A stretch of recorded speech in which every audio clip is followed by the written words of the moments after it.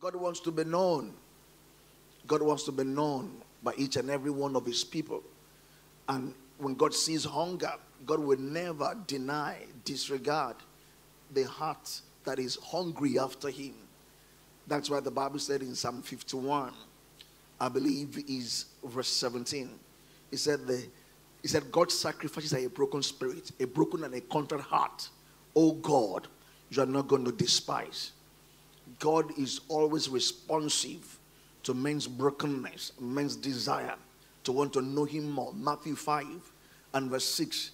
Blessed are those who hunger and thirst after righteousness, for they shall be filled. They shall be filled. God will never disregard a heart that has a quest for him.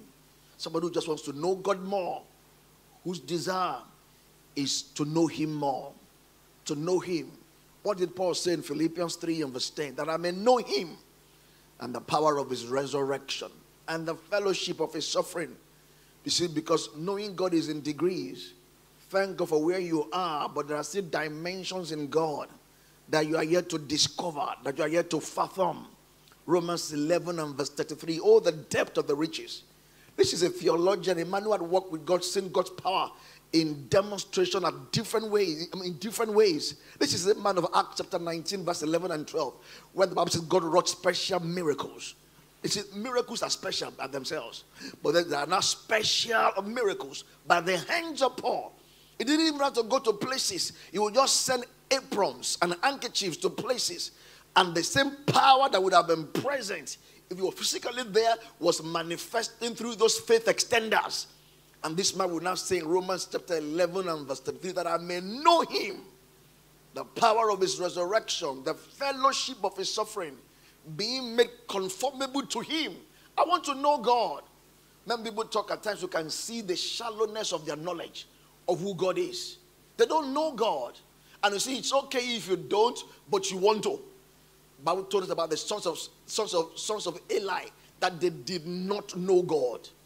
But in talking about Samuel, he says Samuel did not yet know the Lord. They didn't know God. They were not interested in knowing God. But Samuel was just in a place where he had uninformed eagerness, uninformed enthusiasm. In him was a desire to know. And in the process of time, he began to know that God. He began to know God. I think it's in Hosea chapter 6. Hosea 6, I'm not sure now, verse 2, verse 3. He said, after 2 days, he will revive us. On the third day, look at it, he will raise us up, that we may live in his sight. Look at what verse 3 says. It says, look at it in the King James, KJV. It said, then shall we know if we follow on to know. Then shall we know if we follow on to know. If you keep pursuing God, he will help eradicate every level of ignorance in your life. If you just keep pursuing him, he will bring you to a place where you can say, I know in whom I have believed. 2 Timothy 1 verse 12, Paul got there. 2 Timothy 1:12, he said, I know in whom I have believed. He is able to keep against that day that which I have committed into his hand. So you can commit your children to God, and you know he's going to keep them. Jude was going to talk about him in Jude chapter 1, the only chapter of the book of Jude, verse 24 and 25. He said he is able to keep you from falling. He's able to keep you from stumbling. He's able to keep you. Are you hearing what I'm saying? He is able to.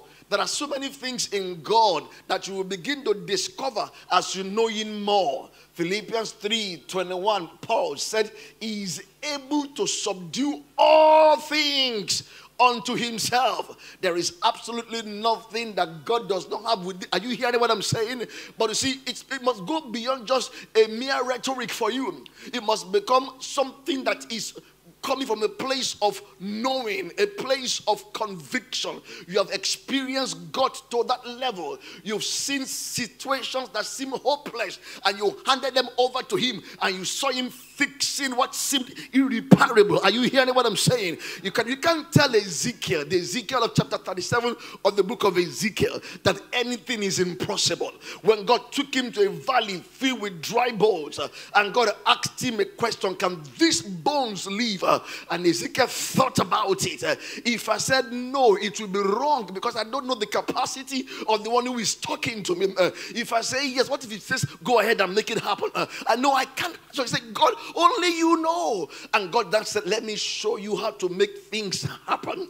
We can make the impossible possible. Man and God in partnership. And this is what this life is all about. John chapter 5 and verse 17. Jesus said, my Father walks hitherto and I walk. That's partnership between the mortal and the immortal. Mark 16:20. The Lord was walking with them. That's partnership. Are you hearing what I'm saying? Acts chapter 10 and verse 38. For God was with him. That's partnership. That's partnership. So God took him to a valley filled with dry bones. And God says, you've got a role to play. And I've got a role to play. You will have to play your part. And then I'm going to add my grace and my blessing on the part that you have chosen to play. If you don't put down the seed and you don't water the seed, I can increase nothing. You first have to plant. Are you hearing what I'm saying? You must do your part. God's super only comes upon man's natural. If you don't open your mouth wide, Psalm 81 and verse 10, I'm the Lord that brought you out of Egypt. Open your mouth wide, and then I will fill it up. So if you don't open your mouth wide, there is no way I'm going to fill a closed mouth. So you will always have a step to take. It's the steps that you take that God is going to order. Is anybody hearing what I'm saying this morning? You will first have to knock, and then God will see to it. And on the other side of the door that seems closed, he will raise the voice of advocacy in your favor, and they will ensure that the closed door opens of its own accord unto you. So God took him to a valley filled with dry bones, and God says, prophesy to these bones. And God told him what to say. You don't just speak out of presumption. You hear from God in Ezekiel 37 and verse 7. And I prophesied as I was commanded. So if you are facing somebody, or you are dealing with a boss, or dealing with a prospective client that just seems impossible, don't just keep talking. Hear from God. Job chapter 6 and verse 25. How forcible are right words. Right words. It can give you a tongue and a wisdom that your adversary will not be able to gainsay, not to resist. There is just a word in season. He said, he has given me the tongue of the learned, to speak a word in season to him that is weary. Ezekiel wasn't just prophesying. He was prophesying as he was being inspired, as he was being prompted by God. 2 Peter chapter 1 and verse 21, I believe. Holy men spoke as they were inspired by the Holy Ghost. And these things are not just for ministry or preaching. It's for daily living. 2 Peter chapter 1 verse 3 is divine powers given to us. All things that pertain not to preaching but to life and to godliness. Just living out the Christian life on a daily basis. Not having a Sunday life and then a Monday life. No, just one life. And you live this everywhere. When you're talking to your child, talking to your spouse, are you hearing what I'm saying? Leading a team, leading an organization, making a pitch, whatever it is you are doing, it's the same Holy Ghost. It's the same Holy Ghost. And the principles are universal. You are the one that will not appropriate them, whether to the context of service, or to the context of leadership, or to the context of marketing. Whatever context it is beautiful for every situation. You can limit where God gets to. You can limit what God is God is a part of. Are you hearing what I'm saying? You can limit him to just church, but he wants to follow you to the boardroom tomorrow. Is anybody hearing what I'm saying? And stand by you like he did with Moses. Exodus 33 and verse 14, he said to Moses, my presence will go with you, and I will give you rest or success. Listen, friends, in a second Joshua, in Joshua chapter 1 and verse 5, it's not only Moses I'm going to stand by. As I was with Moses, so I will be with you. And friends, it wasn't just with Moses and Joshua, he's with you. It says in Hebrews chapter 13 and verse 5, let your conversation be without covetousness. Be content with soft things as you have. For he himself has said, I will never leave you, neither will I ever forsake you. Even when you find yourself in your valley seasons, our God is not a fair weather friend.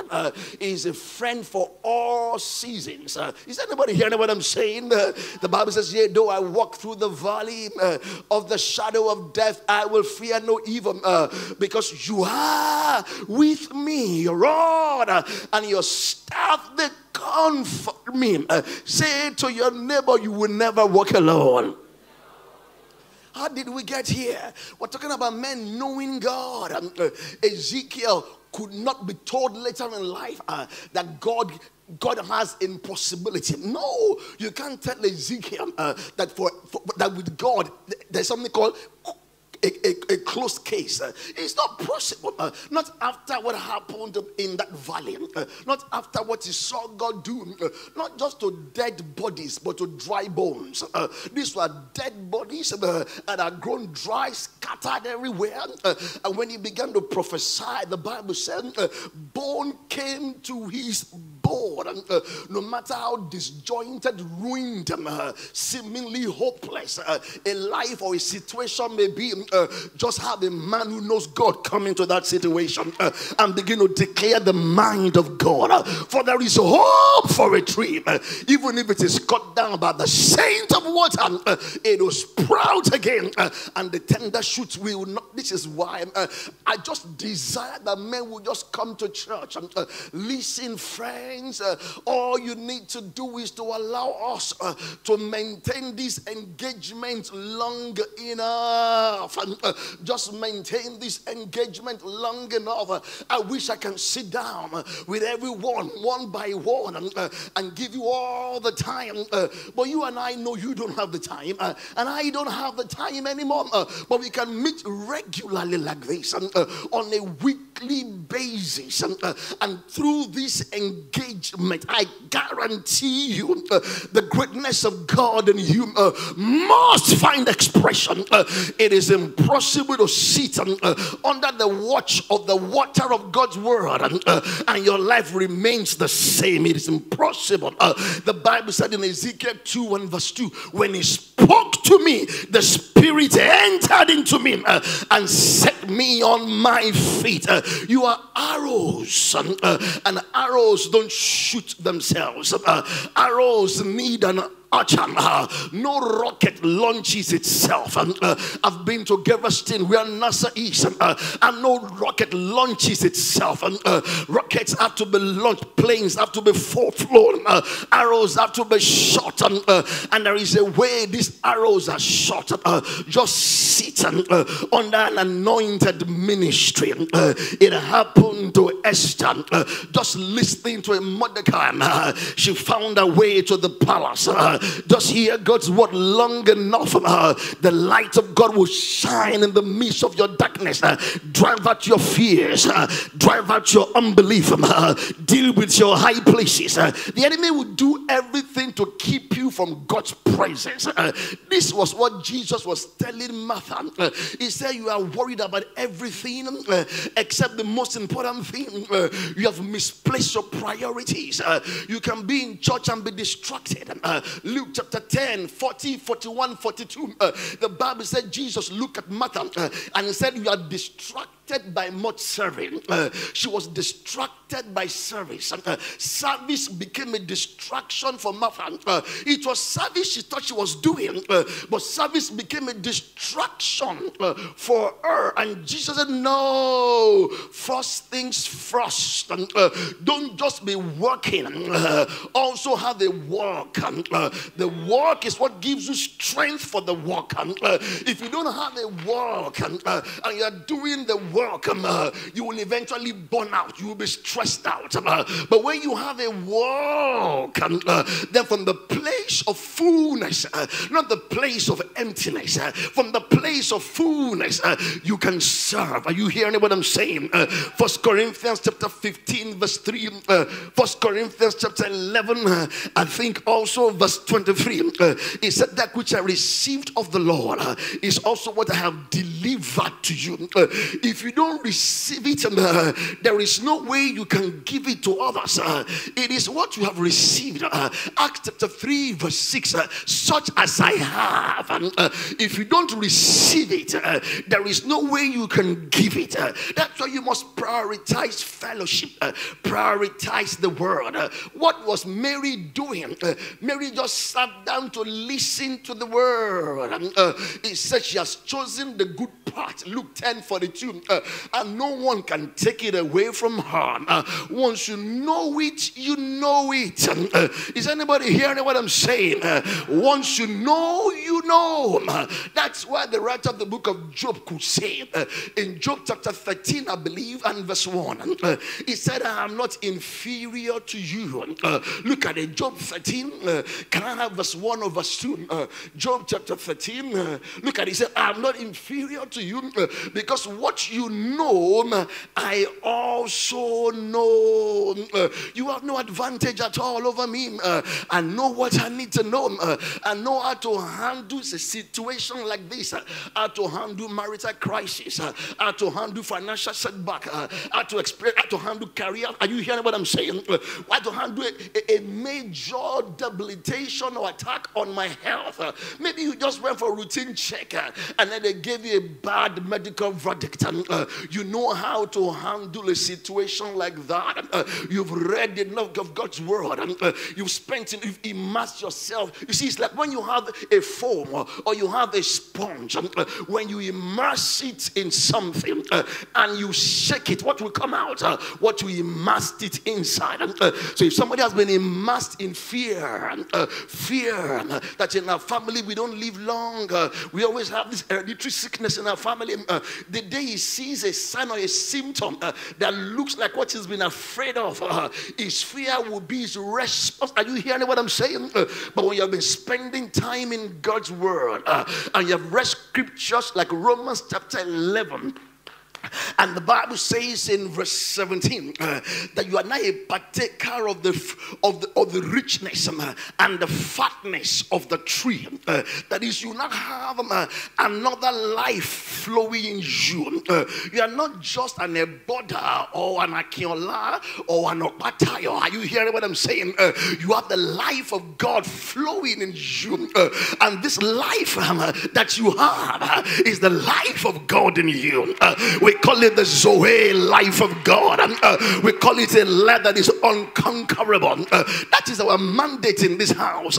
Living off a life that is unending. Hebrews chapter 7 and verse 16 calls it the endless life, the indestructible life, a life that cannot be violated. Are you hearing what I'm saying this morning? When you have had enough of God's word in you, and then the doctor tells you you ain't gonna live long. I just heard about a gentleman, a 39-year-old man. The doctor told him, if you quit what you do right now, you have the chance to live for another 2 years. He said you are 39, but your body are so aged. You have the body of the 90-year-old person. What have you been doing to yourself? So the doctor told him, you need to quit your current job. And if you do quit that job, you have a chance to live for another 2 more years. Live till about 41. Well, the guy ran to the pastor, and the pastor told him it's okay. The first thing to do is to first of all work upon your mind. You see, it's important what you believe. Is anybody hearing what I'm saying? As a man thinks in his heart, so is he. You have the information from the doctor, but there is also the revelation from the ultimate physician, the one who is your covenant physician. And it says in Psalm 91 and verse 16, with long life I will satisfy you and show you my salvation. It says in Romans chapter 8 and verse 11, it can quicken your mortal body by his spirit that dwells in you. It says in Psalm 107 and verse 20, his word can heal you and deliver you out of all your destructions. It says in Proverbs chapter 4 and verse 20 to verse 22, my son, attend to my words, incline your ear to my sayings, let them not depart from your eyes, keep them in the midst of your heart, for they are life to those who find them, and health or medicine to all their flesh. He now said in verse 23, the next thing, he said, guard your heart with all diligence, for out. Now that's important because we always thought that Proverbs 4:23 is talking about what you want to keep from coming in, but he's saying no, it's important what is coming out. Guard your heart with all diligence, because out of it are the issues of life. So guard your heart. How? By closing your mouth. When negative thought wants to come out of your mouth, guard your heart. Are you hearing what I'm saying? Even if the thought crosses your mind, it should not escape out of your mouth, because death and life are in the power of the tongue. So what do you say in the face of you being told you have 2 more years to live? Psalm 118 and verse 17, I shall not die but live to declare the works of the Lord.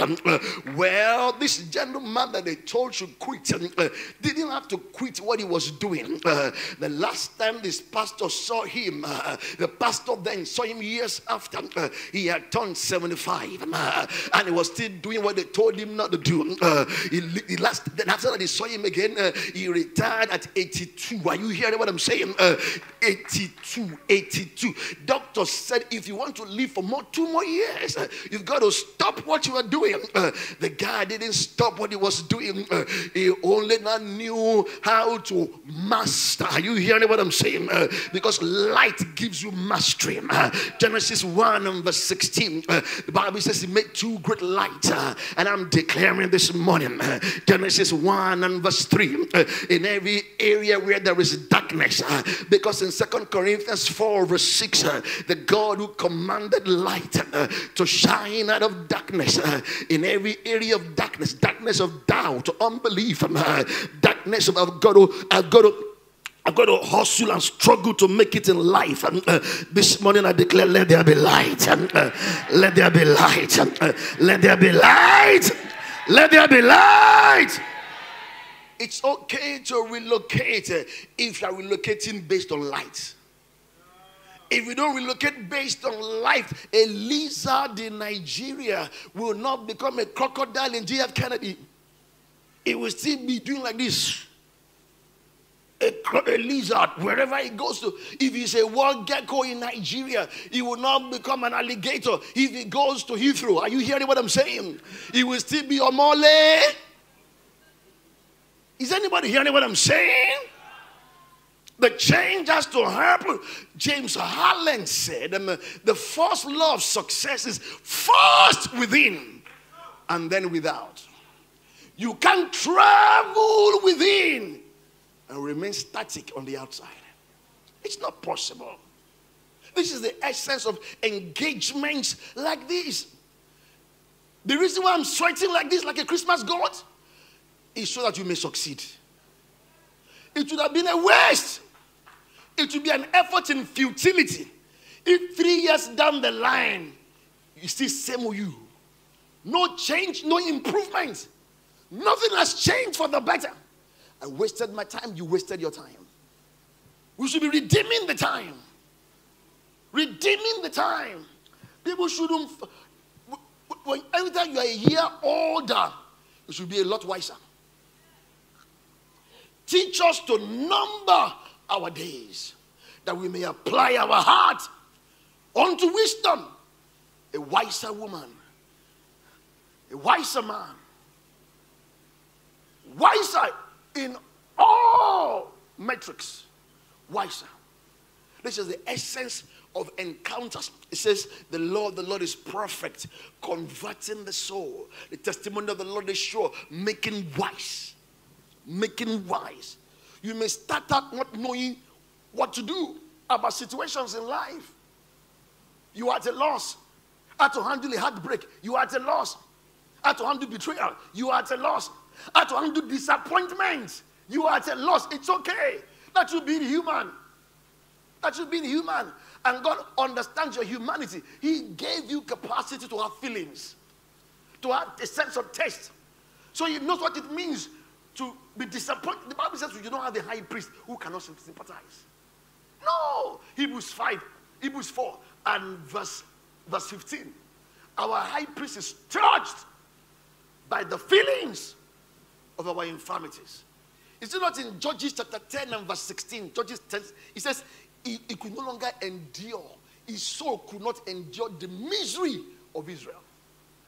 He saw them in misery and he couldn't handle it anymore. He said in all their afflictions, he was afflicted. In all. Judges 10:16, if you can pull it up for me. You guys can help me. Okay. He could not, his soul, you know the meaning of soul? A capacity for feeling. His soul could no longer endure the misery of Israel.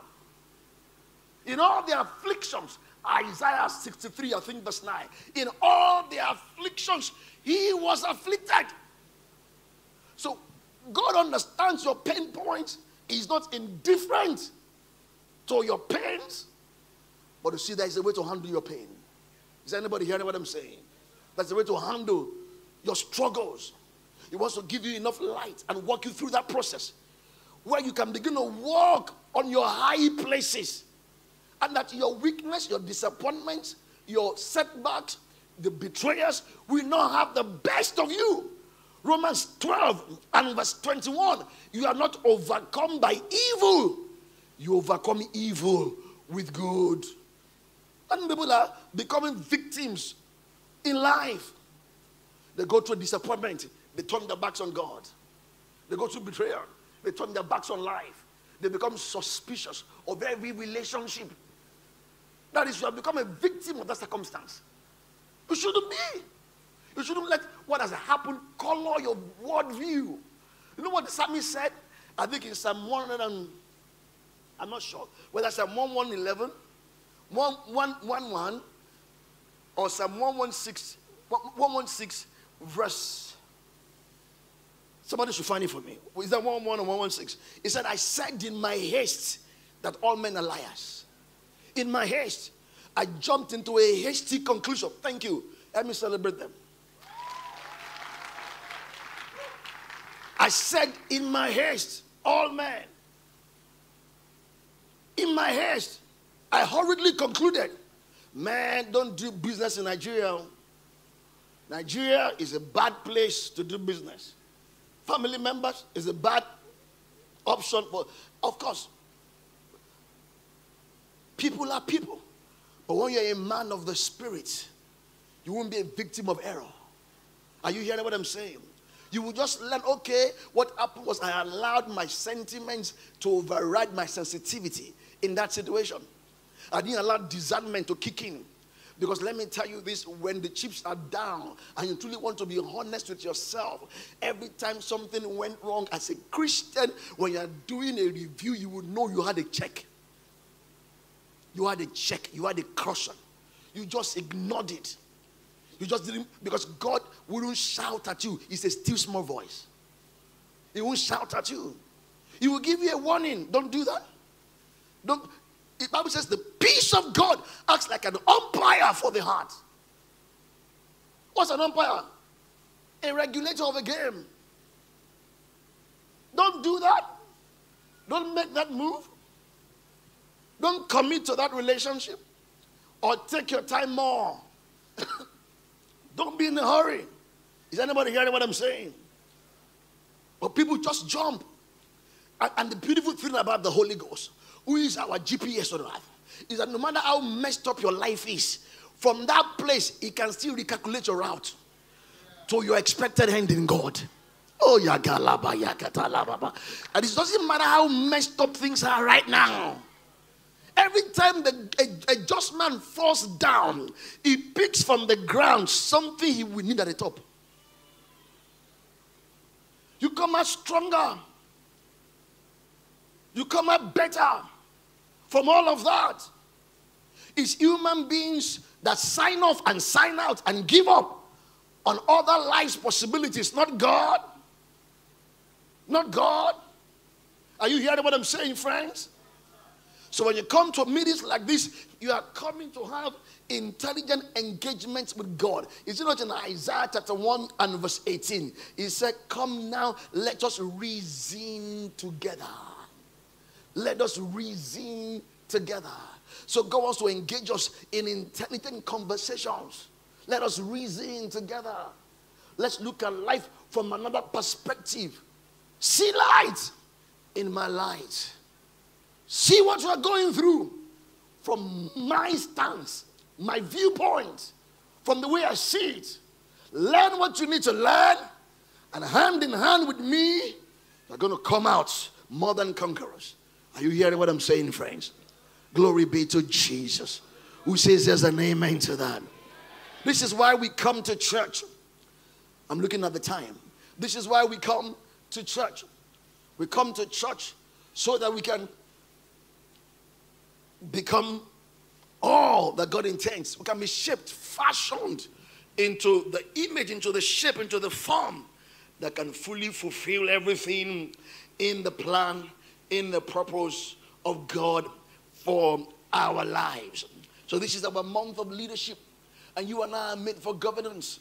Revelation chapter 5, 8 to 10. When you have time, read it. The Bible said that, right around the throne of God, the Bible said the 24 elders began to sing a song from verse 9 and 10. And the song was based on the prayer of the saints. And it ascended to God's presence. Incense, which was the prayer of the saints, coming before. Are you hearing what I'm saying? And the Bible said they were singing a new song.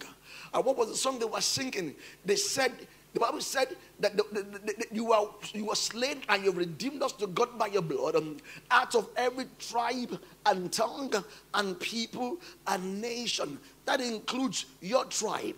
That includes your tongue. That includes your people.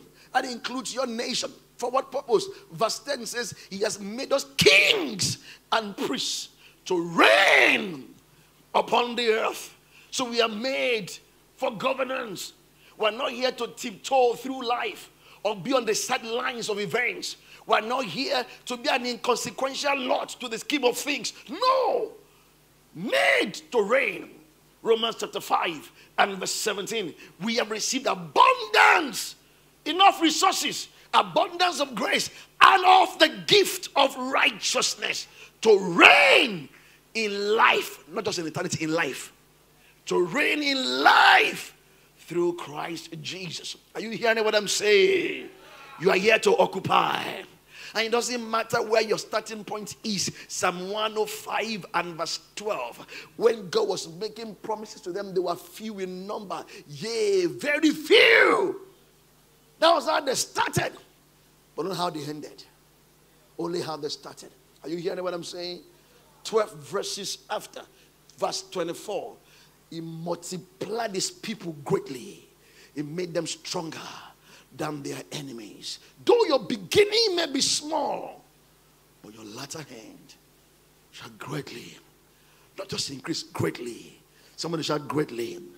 Say, there's greatness in my future. Shout it loud. Hallelujah. It doesn't matter your starting point. It doesn't matter. Please listen to me this morning. I'm in my legacy years. Listen to me this morning. Listen. Listen. Listen. It's a responsibility to God for me to steward this privilege well. I'm conscious of that. Listen. Listen. You're made for governance. And the question is, to what end am I here to reign? To what end? Has God put me in charge of things? To what end will God create space for me in a crowded place? To what end? Why should God make room for me? Why should it be that out of the competition, no matter how many people want the same position, grace gives me an advantage? Why? Why? Because whatever it is you want in life, you are not the only one who wants it. Don't you know that? All that run in a race, run all, but one obtains the prize. The job you are doing right now, you are not the only person who applied for that position. The next thing you will ever want, even in organizations, people will start out together. Entry level. 5 years down the line, somebody has only moved 2 steps. Another person has moved 3, 4, 5 steps. Is that not so? That's how life is. Just because we started the same day doesn't mean that life has an obligation to pace our movement. No, your movement to a large extent is not just informed by sheer determination. There is providence at work. Providence at work. Except the Lord build the house, they labor in vain who build it. Except the Lord watches over the city, the watchmen wake but in vain. Before you become ungrateful because of where you are, thinking I should have gone beyond this, just think about others who are still far behind you, who are not less qualified. Are you hearing what I'm saying? You are married, you are complaining about your marriage. Many of your mates wish they were married. Wish they were married. You are married, you are complaining about this or that. Oh, I have a job. The job is not, the money is not enough to take me home. It's just taking you halfway. Some cannot even leave the house. They can't even leave the house. You can still go some few miles towards the house. Then you can check the rest. Are you hearing what I'm saying? There is enough to be thankful for. I'm trying to establish today that wherever you are, grace made it to happen. And that God is an investor. If God has placed you anywhere, He must have a reason for it. And you can't be the reason why He's doing what He's doing. He is the reason. Listen, everything revolves around Him. What's around you? Romans 11:36. Of Him, through Him, and to Him. Of Him. Romans 11:36. Of Him, through Him, and to Him. So it's not about you. The reason why He gave you a wife is not so that you can express your libido. Dogs also get on heat. Just looking at me like that. It's not about all of that. It's not about all of that. You know, when we were young, we said, I said, Jesus can't come now. I must get married before He comes. Because I haven't lived like this, celibate, before I'm getting married. I didn't touch a woman before I got married. I must touch one, no, before Jesus will come. Because we can't touch them in heaven. Let's touch what we want to touch here. I lived. I was a 28-year-old virgin when I got married. 28-year-old. They had not seen anything before. That's it. When I got married, I was confused. I didn't know what to do. Nobody told me what to do. I thought they had jazzed me during the time that we were doing the dancing at the wedding. Everybody jazzed me. Nothing's happening, oh.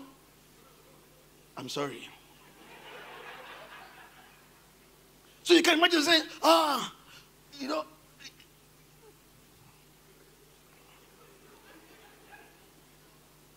But that's not why God gave me a wife. That's not why God gave you one. That's not why God gave you children. Are you hearing what I'm saying? To flaunt and say, me too, moti bisi, moti brosi. Mo agba nyung lori ile. You know, people say, Emma BC, Emma Resi, Kesima Banyu. Some people actually take that scripture literally. In 15 years of marriage, they have 7 children. That's really Agbanyu. That's not why God gave you all of that. No. No. Those children are not yours. They're just in your custody. Children are the heritage of the Lord. If He gave you a position, there is a reason for it. For Samuel 17 and verse 29. Is there not a cause? Is that not a reason? There is a reason for everything God does. Every single thing. Look at Isaiah 45. And the Bible says, I think, is in verse 18. It said, God did not create the earth in vain. He created the earth to be inhabited. So everything God made, He made it for a reason. For a reason. For a reason. And that reason is not just material. It's transcendental. That's why in Revelations 4, the Bible says in verse 11, He said, you are worthy because you created all things for your pleasure. And for your pleasure they were, not for those things pleasure, for His own pleasure. The Creator's pleasure. Are you hearing what I'm saying? His own pleasure. Isaiah 43 and verse 21. These people have I formed for myself, not for themselves. For myself. And they will show forth my praise. Show forth. That's why He had to be telling Esther through Mordecai. Who knows whether you have come into the kingdom? Listen, if you are richer than others, it's not just intelligence. God is seeing you like a channel, a kingdom trustee. What is it that you have? 1 Corinthians 4 verse 7, that you did not receive. What is it that you didn't receive? Before the Bible said that Isaac reaped, Genesis 26 and verse 11, verse 12, there was famine in the land. And in the same year, Isaac sowed and received 100-fold. KJV because it's received, and I love that. Why? Because the Lord blessed him. The Lord blessed him. So, it is vain for you to rise up early, sit up late, eat the bread of sorrows. I've been to a few places. I'm not going too far, but I've been to a few places. In the month of July alone, I was in 7 European countries on holiday, preparing for my 50th birthday. At my own expense, I was wanted to see life. Don't be angry. I could afford it and I did it. But as I went to places, I saw that I met friends, people that had left the country 20 years ago. They were not better. They were not better. They were not better. Thank God for them, but they were not better. They were not better at all. Not better. I'm not saying don't travel, don't get me wrong. Don't get me wrong. But I'm just saying that, think about it.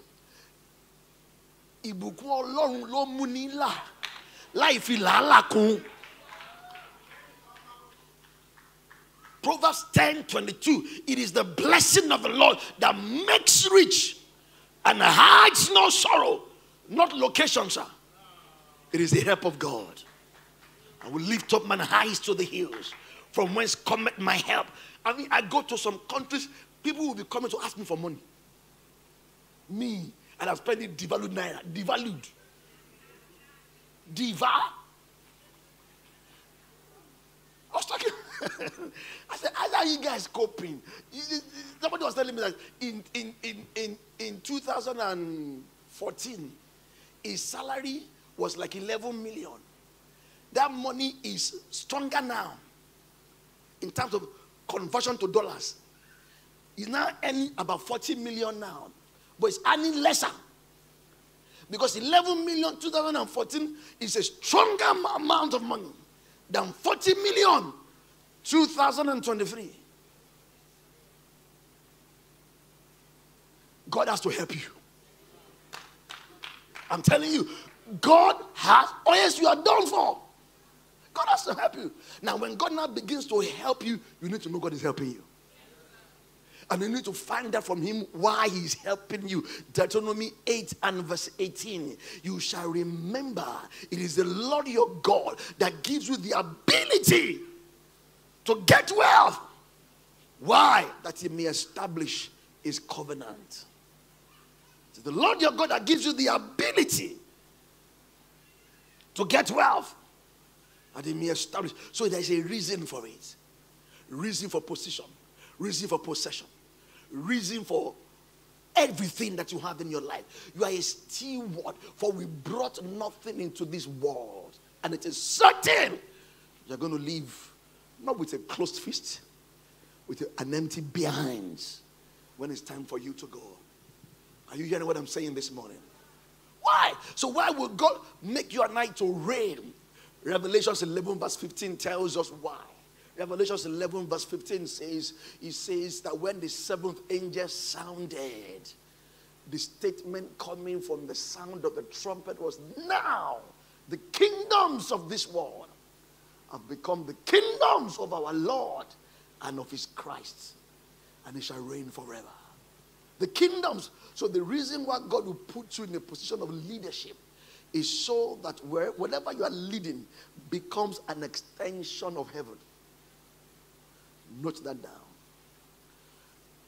The reason why God will put you in charge to reign is so as to create more colonies for himself on earth. Colonies. That's what an embassy is. An extension of a home country. An extension of a home country. Are you hearing what I'm saying? An extension of a home country. Now you see, as a Christian, when you lead anything right, God becomes well represented there. When you lead anything right.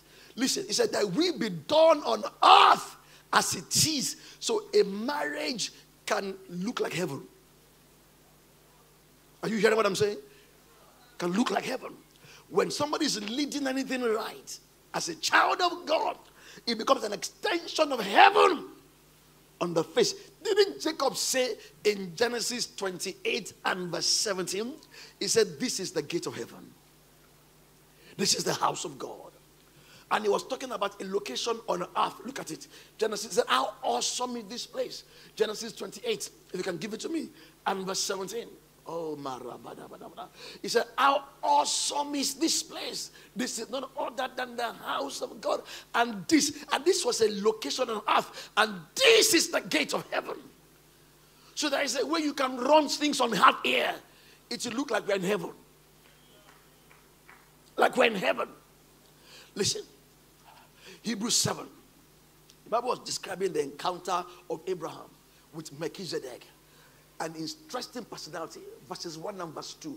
He was called Melchizedek, the person that Abraham encountered. And in verse 2, the Bible tells us, first being interpreted King of righteousness, and afterward the King of peace, or the King of Salem. And that is the order. King of righteousness. When you lead anything right, the effect of leading it right will be peace. If you lead a family right, there will be peace in that family. Are you hearing what I'm saying? First King of righteousness.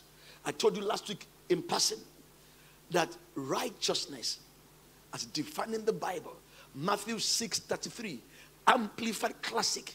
Righteousness, Amplified Classic, means God's way of doing and being right. How God responds to circumstances. That is righteousness. Matthew 6, look at him.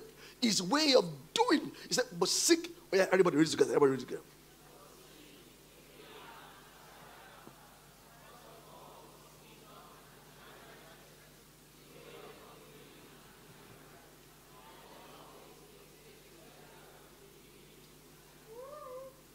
His way of doing and being right. That is righteousness. Is anybody hearing what I'm saying? If you're hearing me, say amen. All right.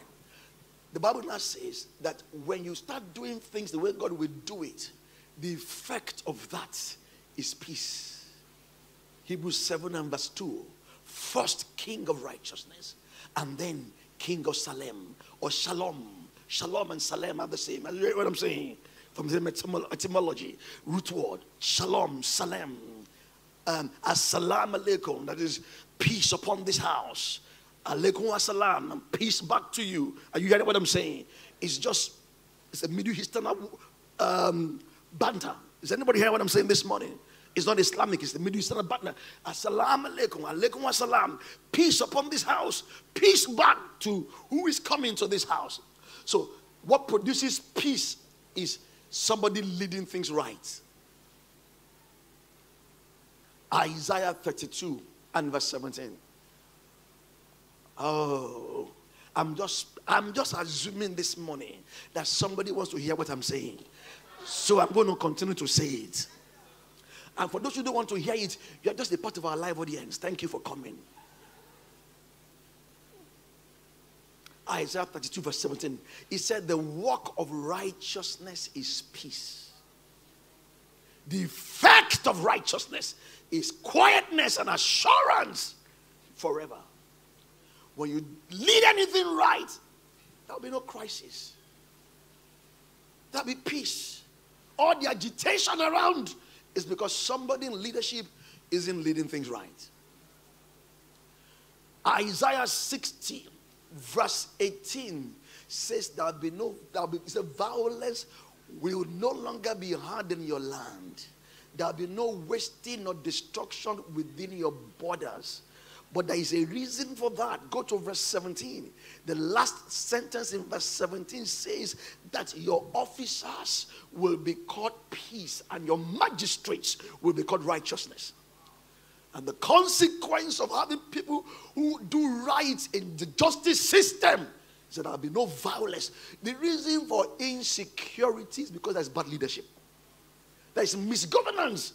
So the after effect of misgovernance, and then there's an inequity in the land, is insecurity. So when you steal the money for everybody and you arrogate it to yourself, what you will do is to create a restiveness in the rest of the people. So even the money you stole, you can't enjoy it with peace of mind. You can't have peace of mind. That's why the police force is stretched. You know why? There are too many big men who need security details. Nobody needs security details in England.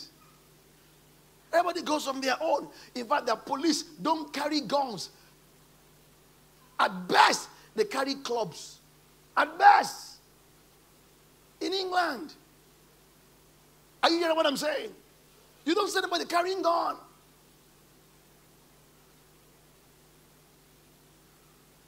But here, everybody needs bodyguard. Every big man needs bodyguard. There are neighborhoods where they don't guard anything because there's nothing to guard there. If you are living behind here, what do you want to guard? The land? Or the cardboard you are sleeping on? The reason why that is happening in a country that is the 6th largest producer of oil is because of misgovernance.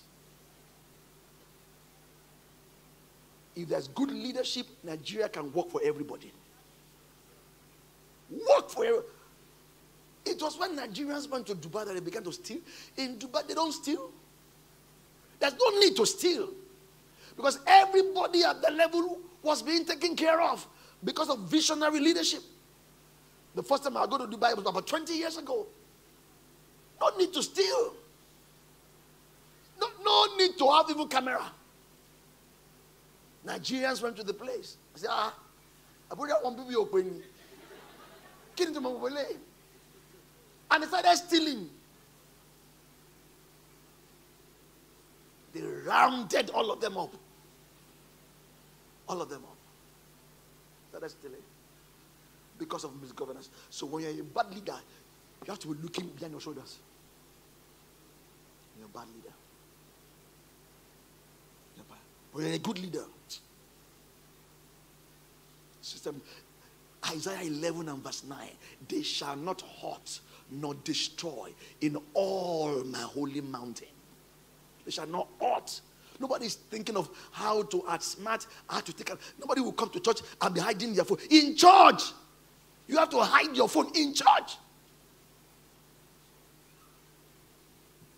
I was in a store in Italy. I forgot my bag, my handbag, with many things inside. My ID card, all my bank cards. And I didn't even know where I forgot it. No, my bank card. I forgot I tell her, I forgot where I was buying something, my card. And I had left. Where is it? I was telling the pastor, where is it? We're not looking around. Looking around. From shop to shop. And because I'm black. There were not many that were black. It's not like London. Is this man? We came. Your card is still here. They didn't even say show proof. There is trust. That I can't be coming to claim what is not mine. There is trust. You assume to always be truthful.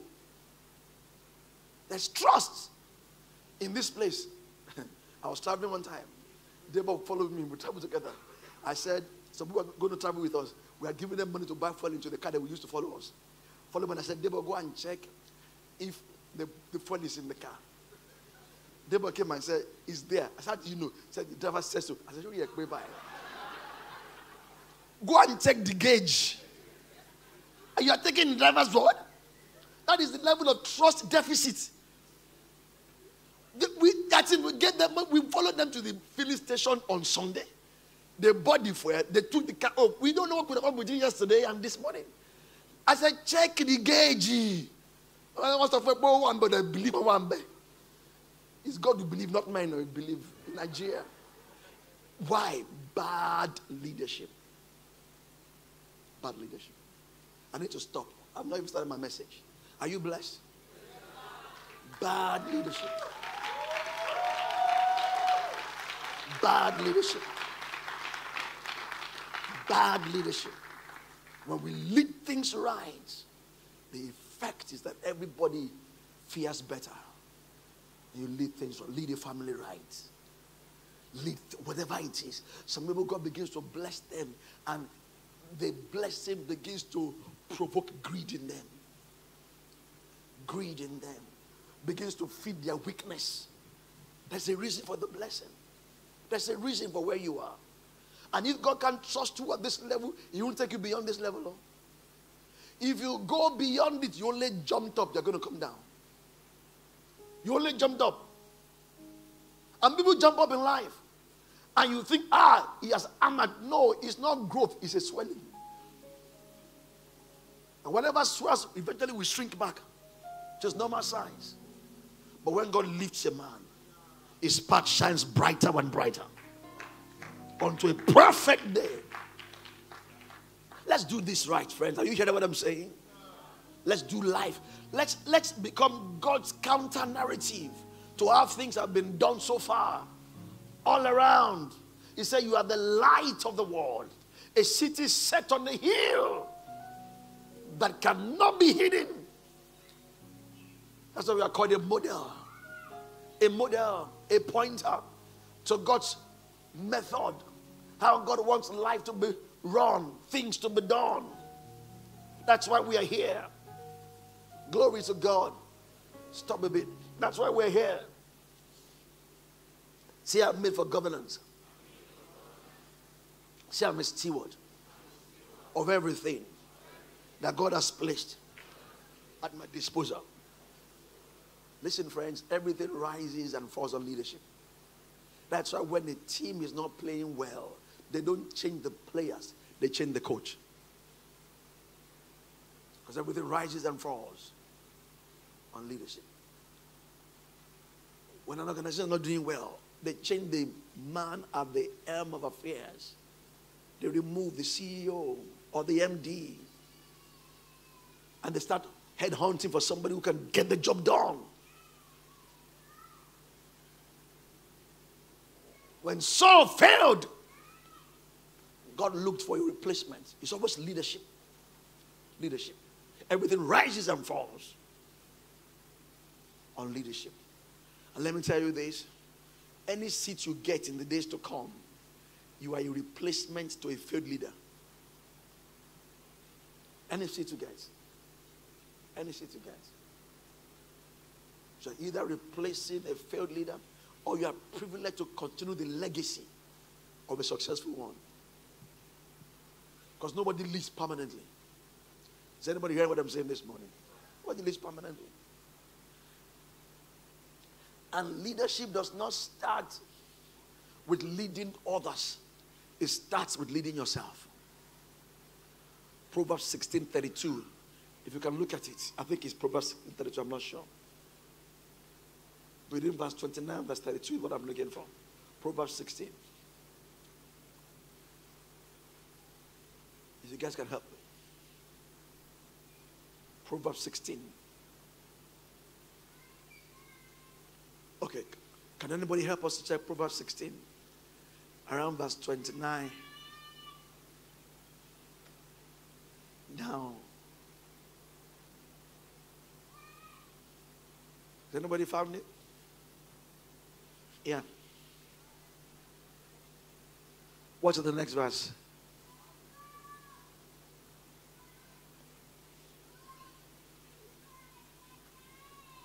I'm looking for a verse talking about self-leadership. Yes. What verse is that? 30. Verse 32. Thank you. So, give her a microphone. Let her read it for us.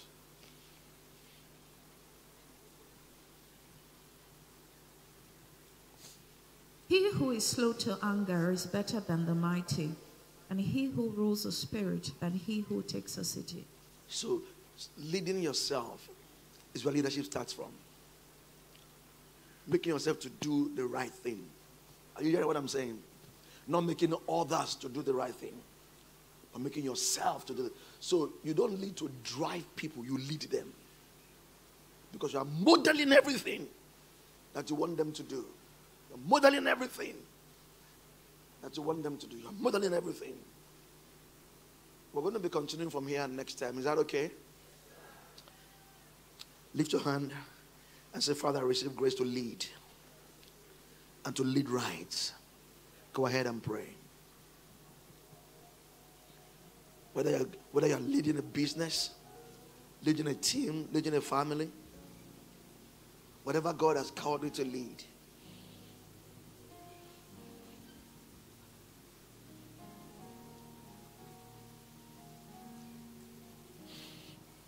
Whatever God has called you to lead.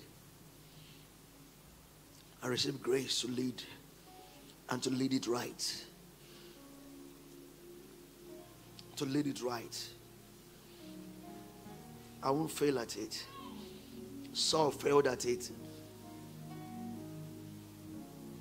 But I receive grace from now on to begin to lead whatever it is.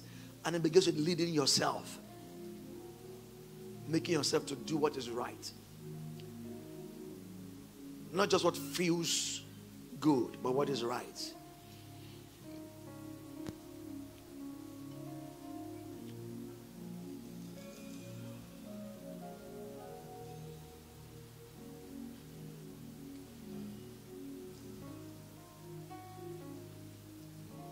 Mate brodo sister bala mahadabaya. Kura baba mama. I don't know how this word ministered to you this morning, but I would like you to just talk to God as I receive grace to be a doer of God's word. Mantre di bronongle di janam brodomble diga. Mane mangre di bozuba di brenende gogosi batabayam. Mande de. Briande de. Brianda da shishta baba. Brianda da gigila baraba da.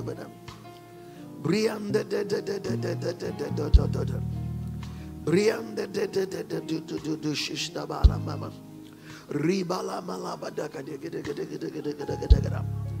Brianda da shishta bala mandarele baba. I don't know where you are in your leadership journey. I don't know where you are. Mam the mombre dibla, nambra dubla dibla, justa bamba rika yaba dika yagada. In the name of Jesus. Exodus 18:21. I want us to look at the verse of scripture. Exodus 18:21. Want to go, everybody?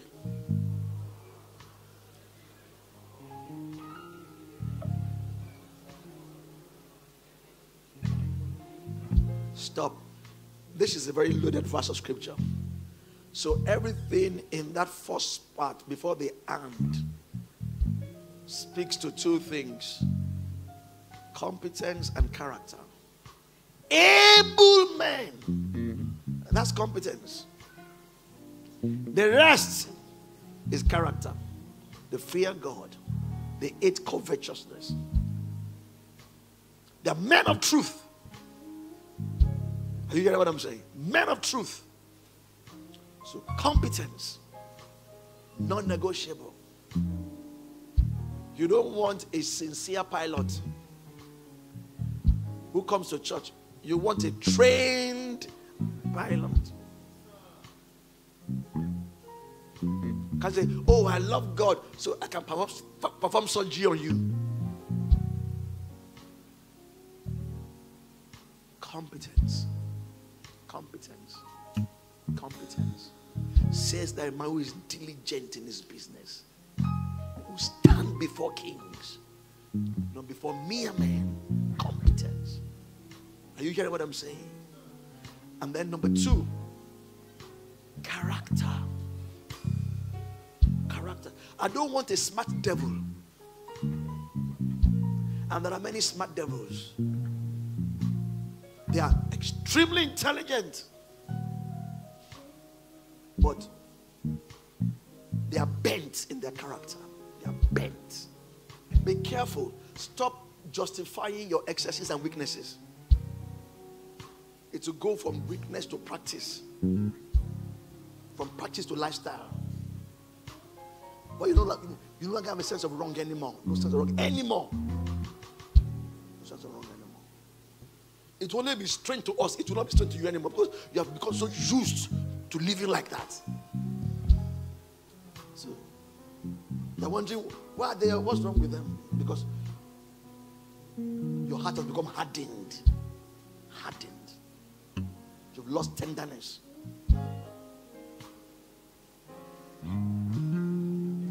Let me stop there. I was going to read the second part of that verse, but let's just stop there. Let's just pray. Psalm 139 is our prayer this morning. Verse 23 and verse 24. Can we look at it? Psalm 139. We're going to read this to pray. Psalm 139. 1 to go.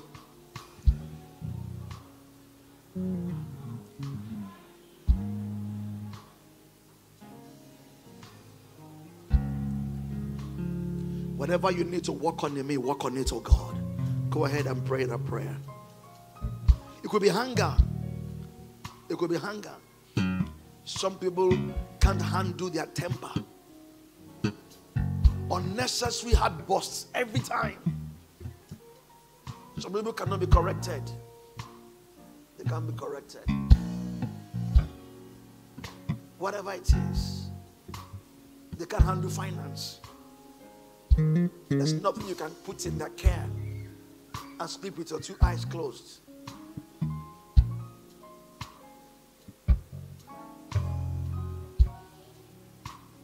Where God is taking you is still far, very far.